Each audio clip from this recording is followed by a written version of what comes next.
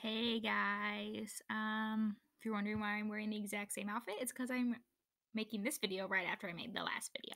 So now I'm going to review chapter 17 through 22. Remember, I'm doing this right along with you, so don't feel like you're the only one.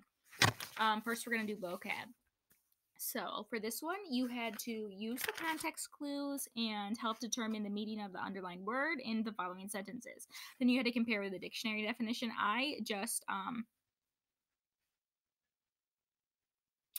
wrote the dictionary definitions down.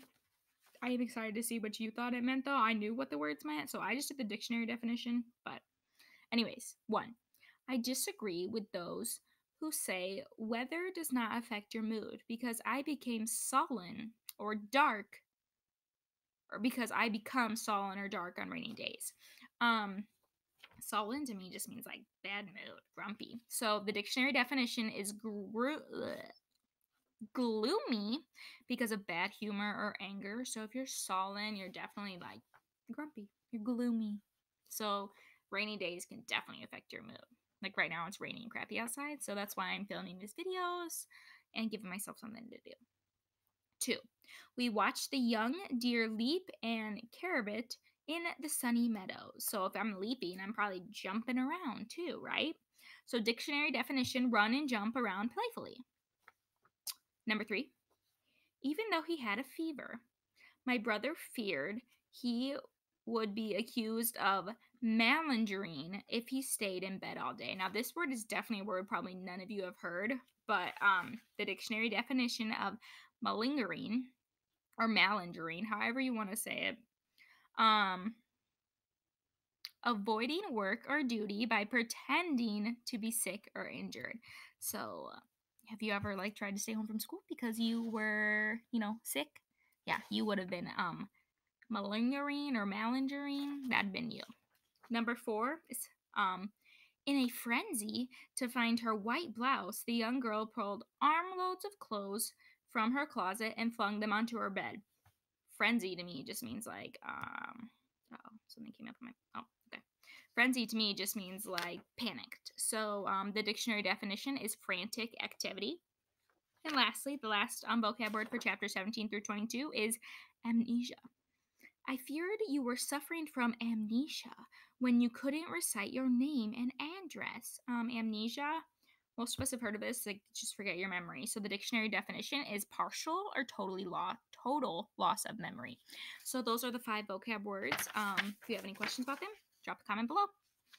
Then there should have been just there's just 2 little things for literacy devices, and it's on symbolism. So a symbol in literacy is a person, a place, a thing, or an event used to represent an idea or a set of ideas. And what do Ben and Sal use to symbolize their soul? Remember, the teacher had him do that crazy assignment, gave him 15 seconds to draw your soul. If we were in school doing this together, I'd have you do it. Did it with my class last year. It was really cool.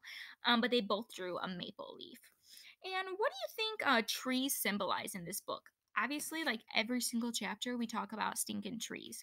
So to me, I feel like this question is more of an opinion question, but I think trees symbolize life in this book, happiness. Like most of her memories of trees are really happy memories so far. I think they mean growth. It's where the songbirds are, good symbols. So I think trees, you could have put down a ton of different things for what trees symbolize in this book, and I'd been a-okay with all of them. So that was page 11. Now I'm moving on to page 12. Page 12 was a Venn diagram. Love those. Obviously, everyone's Venn diagram is going to be different. I'm just going to share a few of what I put in here. So you use the Venn diagram below to compare the characters, Sal and Phoebe. Write the qualities they have in common in the overlapping circle. And we're free to fill this out more as the book goes if you don't have a lot in it. So I put for Sal, I put her as brave. She is a strong person. She's Native American. She's very solemn. I feel like she's kind of kept to herself most of the story, except for when she's with her grandparents. But at school, she's very solemn person. She's a very good storyteller. They're both females. Both their mothers are now MIA. Phoebe is super worrisome. Phoebe has a sibling where Sal doesn't. Phoebe's stiff. She's very proper. She's very rigid. And she also has that crazy, wild imagination. So those are just a few things I put. I have a few more, but feel free to fill in whatever. If you want to share some of the things you put, you're free to comment it below. Love a Venn diagram, though. It's a good way to compare. There were 5 questions for chapter 17 through 22, and my answers are over here, so I'm going to be looking over here. Sorry. To find the... Okay, so remember, review questions, review question document, or paper. Writing activities, writing activity document, or paper. So number 1. Why does Sal mistrust Mr. Berkway, and do you think her mistrust is justified? Like, do you think she has a real reason for her mistrust, or no? So I put Sal mistrusts Mr. Berkway because Phoebe informed her that he has spent time at Margaret Cadaver's house. Phoebe has convinced Sal that he has committed evil deeds, even though everything about him seems to deny that possibility. And I really don't think her fear or her mistrust is that justified. He hasn't actually done anything wrong. I think it's just Phoebe's convinced Sal. So that second part of that question is an opinion question. Number 2. What unexpected discovery does Phoebe make when she returns home from the dentist? How do she and the other families react to this event? What effects does it have on Sal? So this is a big question. When Phoebe returns from the dentist, she finds 3 notes from her mother. Her father's note explains that Mrs. Winterbottom had to leave. Phoebe immediately assumes Mrs. Winterbottom was kidnapped by a lunatic. Of course it was a lunatic. Mr. Winterbottom does not register any outward emotion. Like, he's just like solemn. He's just like, oh, yep, she's gone. I don't know. I thought it was a little odd how he didn't really react. Prudence asks a trillion questions, and Sal is devastated by this news. When her father tries to reassure her, she begins to think that maybe a miracle will occur and her mother will come back and the family will turn to Bybanks. But I think this is really hard on Sal because her mother's also gone, and now her like best friend and Euclid's mother's gone. So I think that brings a lot of feelings up for her, and it's really hard on Sal. So hope you had an answer similar to mine. 3. What do Ben and Sal's drawings seem to indicate about their relationship?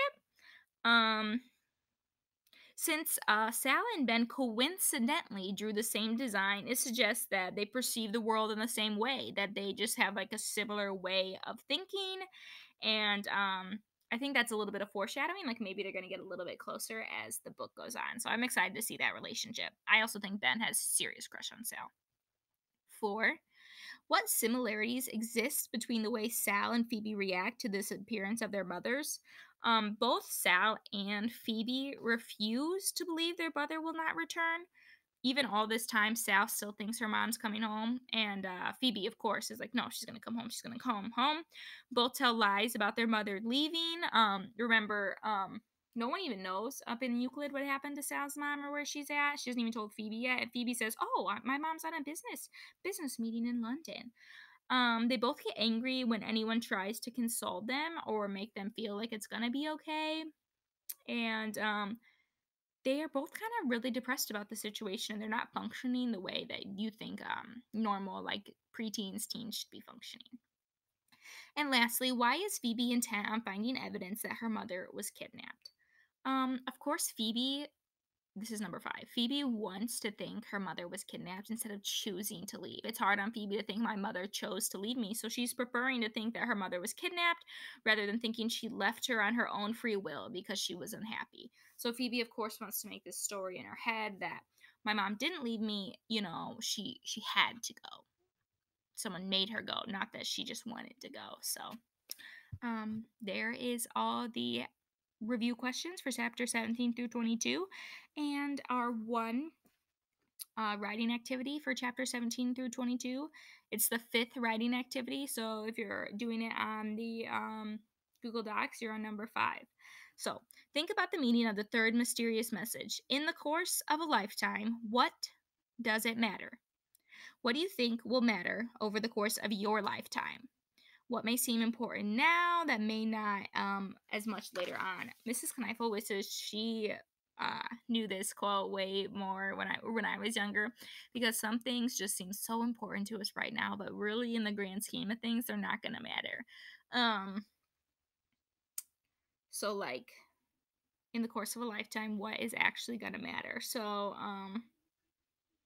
how you treat people matters, how you respond to situations matters. You know, not getting your favorite dinner on Tuesday night is not going to matter in the course of a lifetime, right? You're um, not being able to play outside with your friends right now because it's quarantine. Like, yeah, it stinks right now, but in the course of a lifetime, it's going to be okay because someday we're gonna all going to be able to hang out together again and it'll be better. So, lots of things I think seem really important in the moment, but if you think about them in the grand scheme of your entire life, they're really not as important. That's a really deep quote, in my opinion. If we were at school right now, I'd be putting it on my little letter board. So I'm sorry we're not at school for me to do that.